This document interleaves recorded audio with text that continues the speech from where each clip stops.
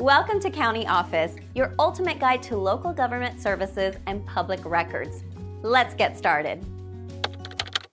Why do senators serve 6-year terms?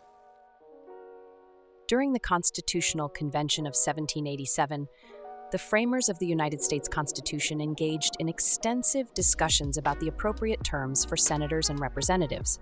The length of Senate terms was a crucial topic, with proposals ranging from life terms subject to good behavior to limited terms of 3 to 9 years. One of the initial proposals, presented by Edmund Randolph and James Madison, suggested 7-year Senate terms. They argued that long terms would create stability in the Senate and provide an effective check on the more democratic House of Representatives. George Redd of Delaware even proposed a 9-year term, while Alexander Hamilton suggested life tenure, similar to England's House of Lords, to protect senators from public opinion. However, not all delegates agreed on long terms. Charles Cotesworth Pinckney of South Carolina feared that longer terms could lead senators to lose sight of their state's interests, while Roger Sherman of Connecticut preferred 4-year terms to preserve the good behavior of rulers. After considerable debate, the delegates compromised on 6-year terms for the Senate.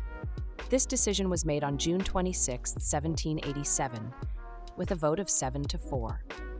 James Madison defended this choice in Federalist No. 62, arguing that 6-year terms would reduce turnover in the legislature, allow senators to take responsibility for measures over time, and make them largely independent of public opinion.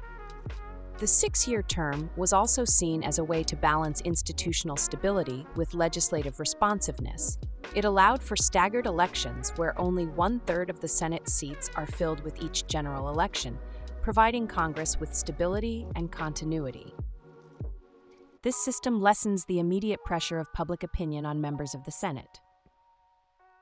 In addition, the framers recognized that the length of Senate terms was related to the respective roles of the two houses of Congress. The 6-year Senate term was consistent with state Senate terms and helped to moderate the more volatile short-term interests of the House of Representatives.